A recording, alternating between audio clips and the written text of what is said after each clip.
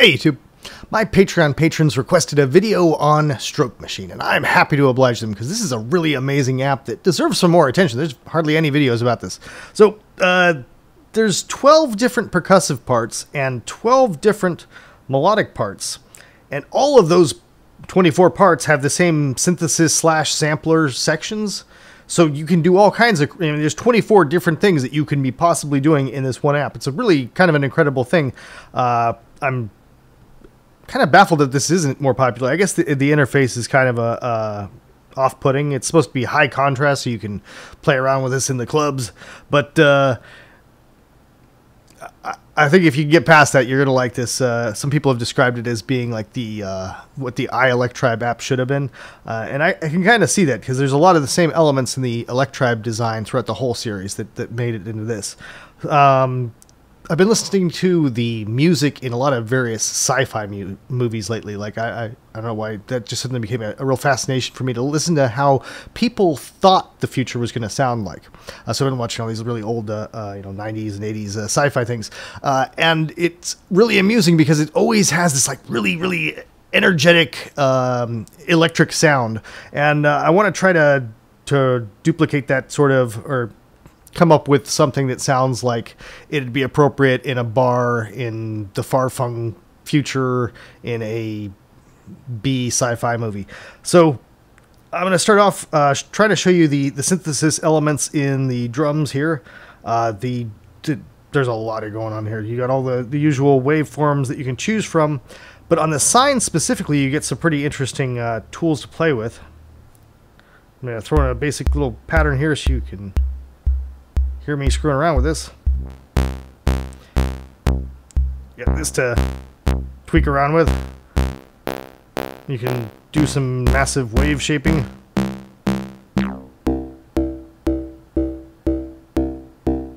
And then you can saturate or kind of desaturate it.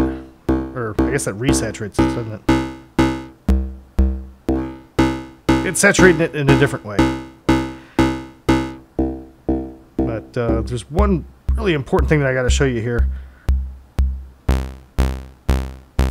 If you listen to this, sometimes the drums have kind of an extra little glitchy stuff. And it's not a glitch, but it's a little bit more abrasive than the other hits.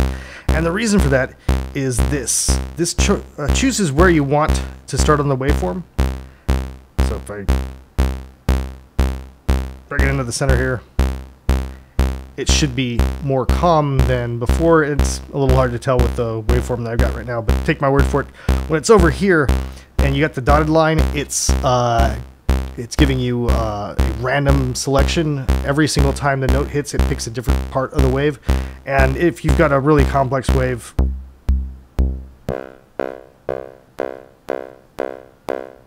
you hear there's a definite... Oh, wait, right there. There was a definite transient that was kind of screwed up.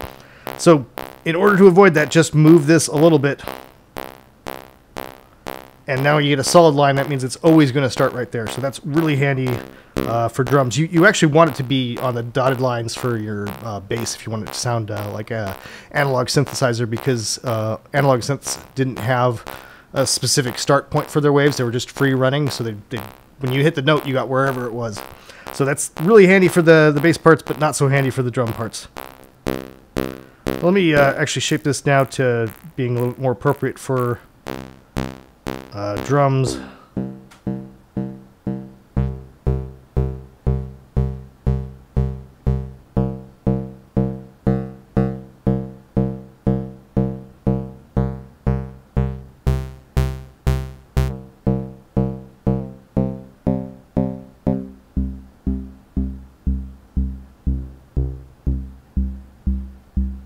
Basically going for kind of a dirty sine.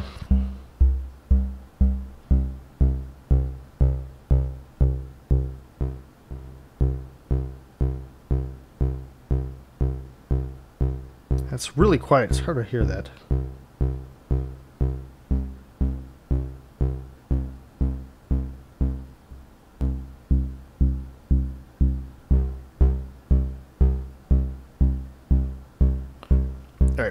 I'm gonna build up from there. You've also got oscillator 2 FM, which you're not hearing anything because that is a modulation source for this. So it's doing whatever is on oscillator 2 becomes a frequency modulator for 1. So if I give it just a little bit here, that's a much more crunchy sort of sound. If I change the frequency of this,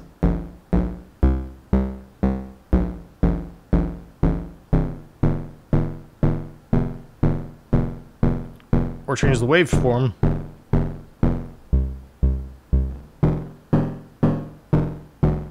it's now affecting the first one, even though you're not hearing this at all. And it's really interesting that they've got this kind of tool in here, because there's also the ring mod, which, if I get rid of the first oscillator now, the ring mod, even though I got oscillator 2 down here, you're now hearing this, right? This is similar to FM, but not really. It's the same sort of multiplication thing, but this is happening at a different end of the signal chain. So this is taking whatever the sound of the first oscillator is and multiplying it by the sound of the second oscillator, even though the second oscillator in this case is not actually generating its own sound there. You see, it's this grungy sort of really short pulse. So with these two tools in mind,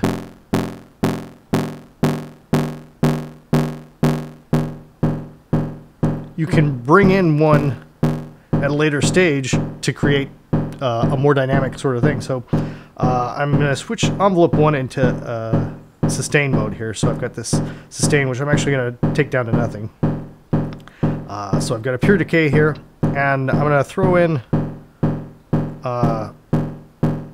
some ring mod just till I hear it.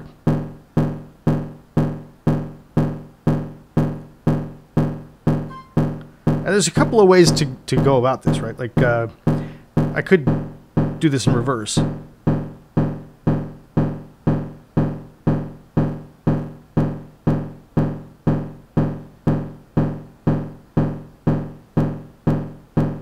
You're just barely hearing it. That's not as good as the other way around.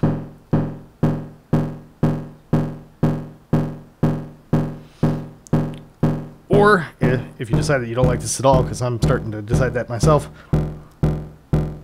well, that's kind of interesting.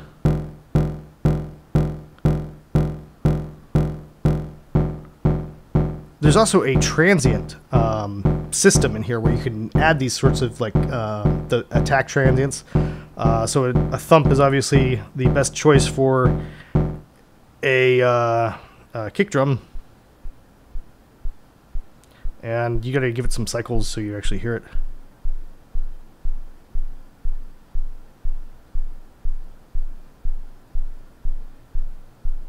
I'm not hearing it on my headphones. It's doing it. Like, you can see the there's all kinds of volume, but I'm not hearing anything. These are really good headphones too. This is kind of surprising to me.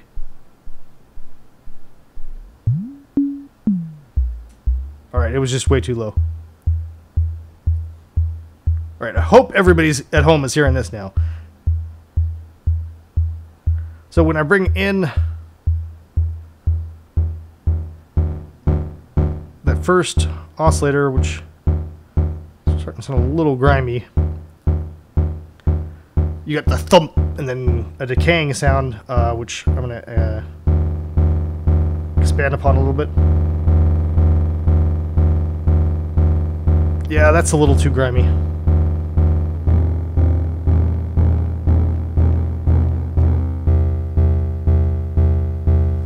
The reason that it was grimy, and I just fixed it, was I was doing the FM at different notes, and whenever you do that, it's going to sound a little messy and grungy. If you do the same notes at different octaves, though, it's going to sound fine like it is in this case. I could actually take this down to a C0. That's actually lowering the tone while not getting too messy. That's just a really messy wave there. Oh, you know what?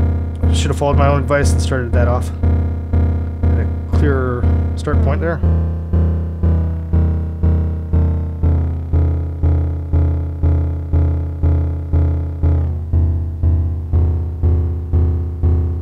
that's enough screwing around with the kick. Let's move on to the snare here. Usually I just immediately start playing around with the ring mod, so I see no reason not to start here doing that. I need a pulse and another pulse to start off with. And let's hear how that sounds over here.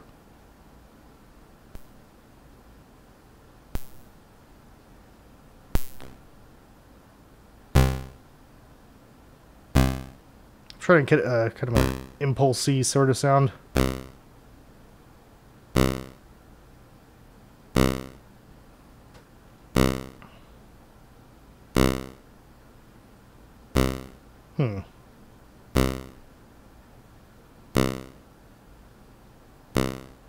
I really like playing around with this sine wave thing.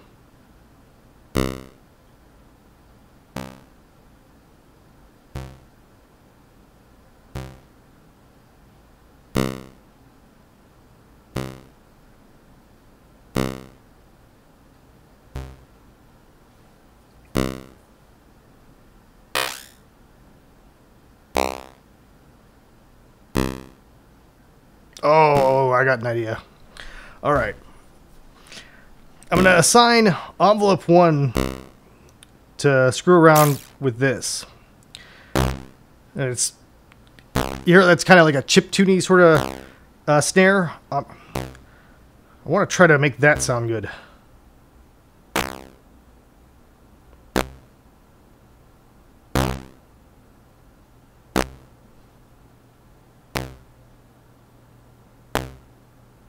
Now, once again, I gotta make sure I'm starting on my waves at the right spot. And I'm gonna try a filter here.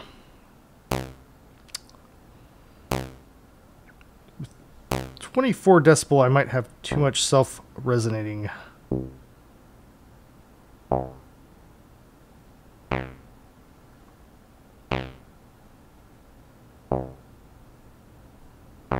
Yeah, it's a little too rough.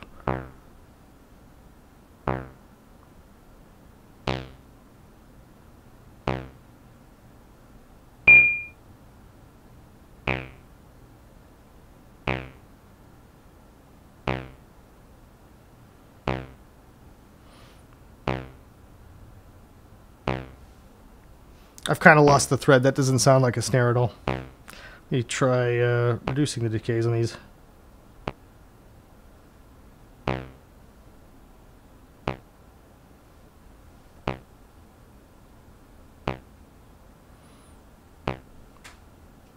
It's a bit crusher in here. That's always amusing.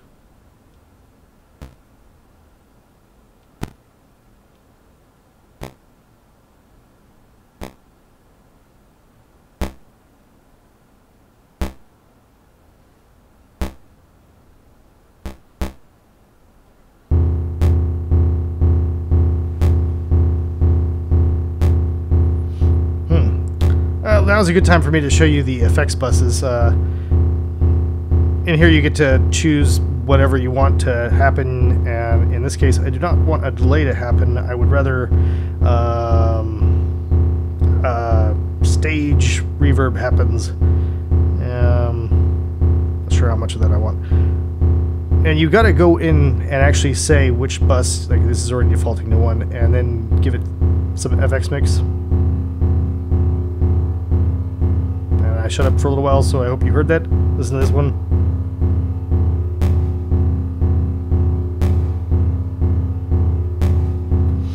Try a slightly more funky pattern here. I'm soloing everything, god damn it. Alright.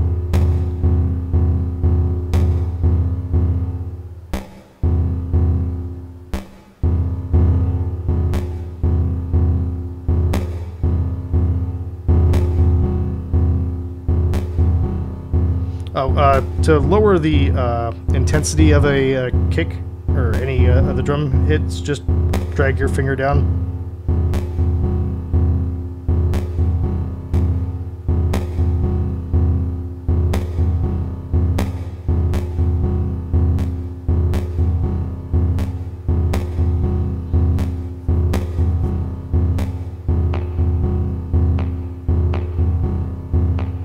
I'm having a hard time with this snare here.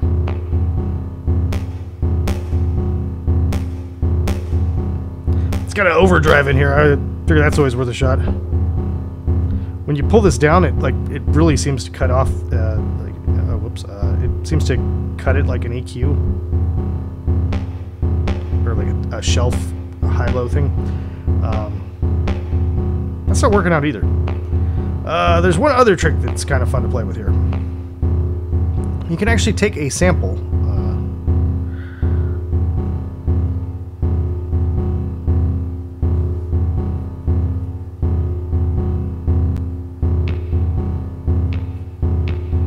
And now, remember, here I've assigned the FM to affect whatever is on oscillator 1, and even if it's a sample, it's now trying to affect that.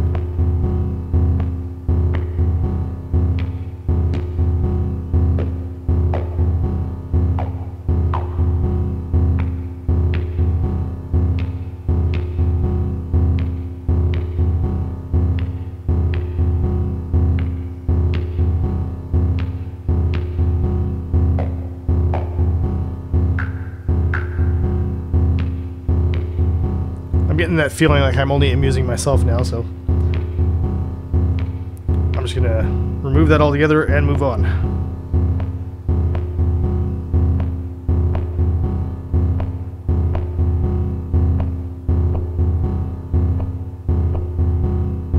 Oh, no, that sounds too weak. God damn it.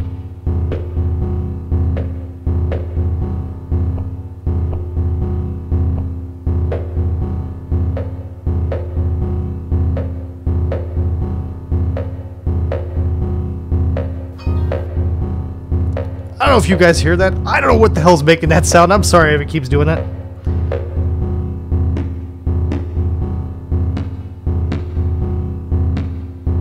Alright. I actually really like that now. So I've got the frequency modulation thing happening. I removed it from envelope 1. So now it's not doing it with the envelope, but it's still doing it. And I've got the ring mod screwing around with a pulse on this fat snare sample. So that sounds nice, big and crunchy. Let's move on to our melody here. And for this one, I want to do some kind of weird dub thing with a sitar sample. So you bring in one of the presets that comes with it. There's all these ethnic things, instruments, sitar. Crank this up to C3.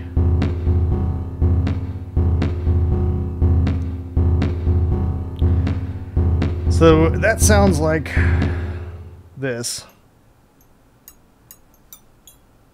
Actually, it's going to sound better if I just throw this into a bar here.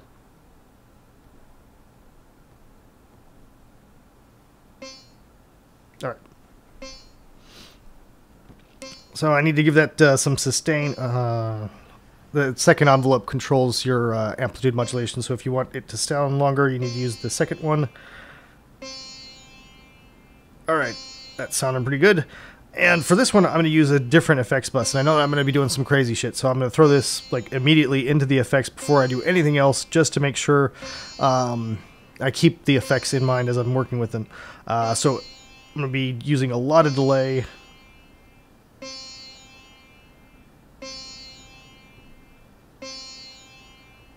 Oh yeah. And send it into the mix. And the reason I want to have lots of delay is I'm going to have this doing all kinds of crazy stuff. To start off with, right, you've got the LFO, and you can assign that somewhere. And obviously, in any kind of dubby thing, you start throwing it at the filter.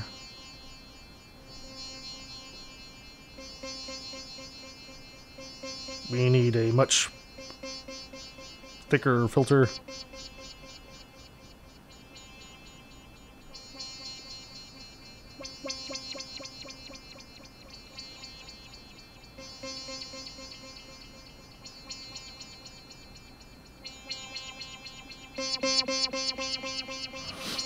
Alright, and now, once again, you've got all the various FM stuff that you can play with. I want to play around with this clock some more, though. or the LFO some more. Let's see if this works. This is kind of crazy. I'm gonna use an envelope to change the rate of a LFO. So let me actually make this a reverse. So it's gonna spike it down, and then it's gonna, as it decays, come back up to a high point. So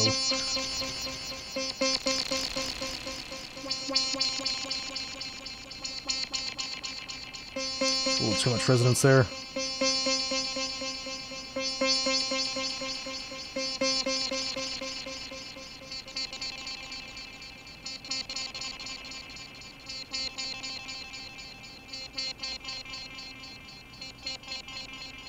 That's kind of amusing, but I can do better than that.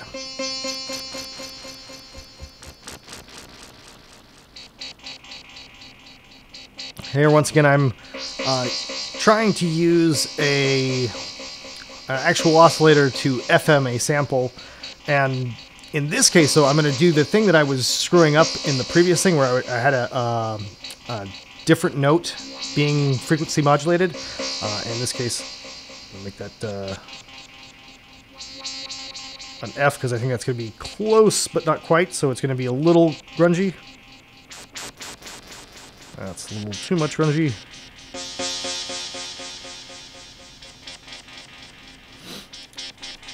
One thing that I haven't played around with at all yet is you can actually record stuff onto this. So if you hit the record thing,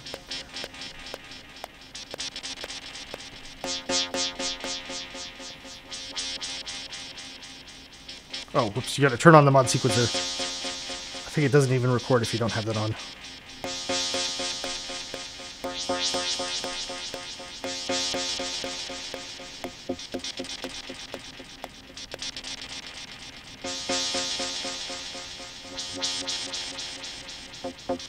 So that's just changing the rate a little bit. It's not that great of an effect.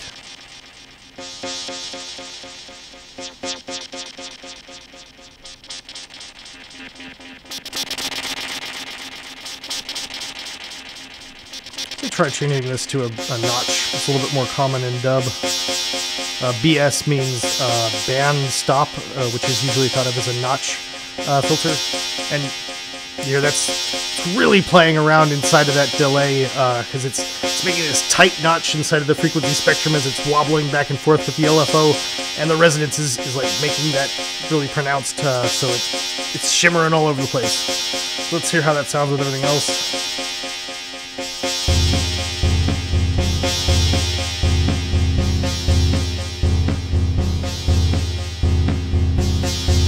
One more thing, right? I gotta play around with this pan.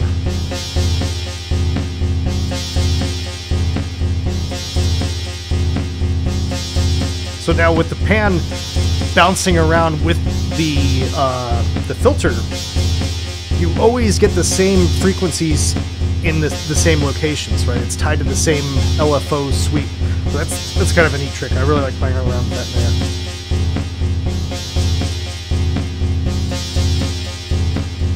I don't know if this is going to get picked up in any sort of major sci-fi movie, but it's definitely B sci-fi movie quality. So I feel like I've reached my goal here.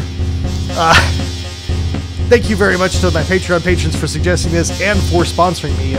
Please consider also sponsoring me on Patreon if you would like to be able to participate in selecting apps for these Let's Plays. Take it easy, guys.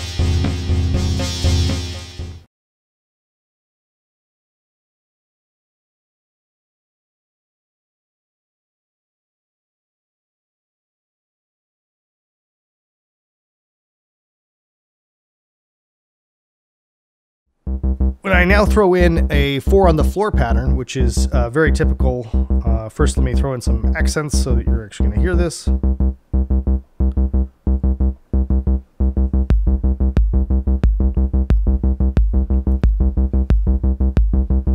You hear how the bass is cutting out right there so the kick can punch through.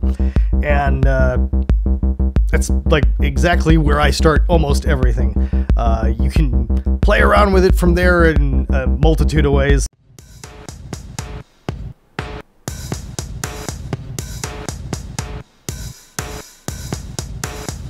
And a great thing that you can do with all these kinds of programs is set mute groups. So if I go back into the program settings for this and enter the parameters, these are my hats. If I set them to a mute group, when one of these triggers, it's going to cause the other one to silence, so they won't overlap. So that it's like a real hi-hat scenario where you can't have an open hat and a closed hat sound, because that's a physical drum thing that just can't happen.